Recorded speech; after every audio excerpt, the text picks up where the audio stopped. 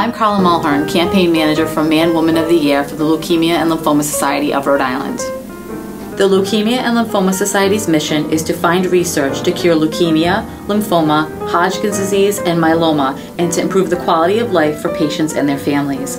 The Leukemia and Lymphoma Society is starting their 5th year of the Man and Woman of the Year campaign, where, for 10 weeks, candidates raise money for blood cancer research. Our nominating committee works hard to find candidates who are philanthropic, energetic, organized, and who ultimately want to give back and do more for the greater good.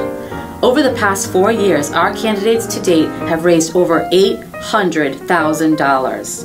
If you'd like to make a difference in saving a life, consider running for Man and Woman of the Year. Go to mwoy.org/RI or contact me at 401-943-8888. Thank you.